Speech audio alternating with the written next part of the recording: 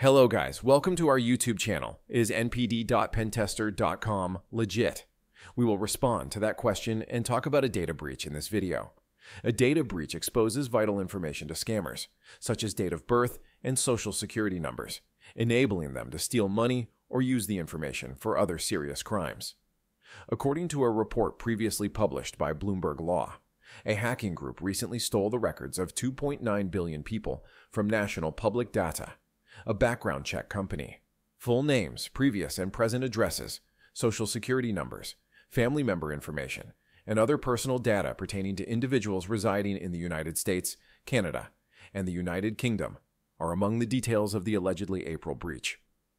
A platform in cybersecurity space Pentester released a feature with URL NpdPentester.com, which allows people to see if their data were affected by the breach or not just by putting their name, state, and birth year.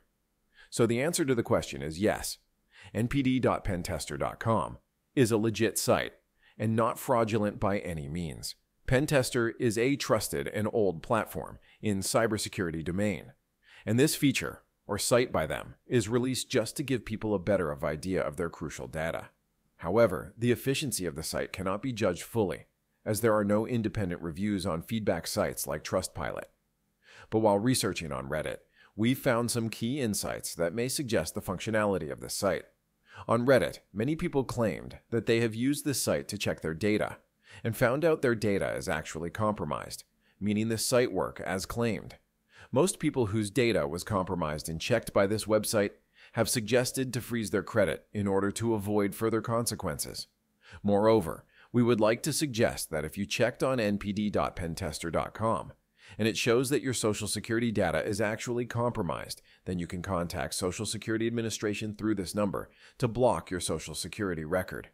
Once you do this, your Social Security record is prevented from being accessed automatically by phone or computer. Your personal information will not be visible to or changeable by anybody, including you, via our automated phone service or the internet.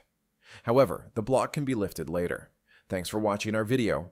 Please keep all the points mentioned here, and be aware of where your data on the internet.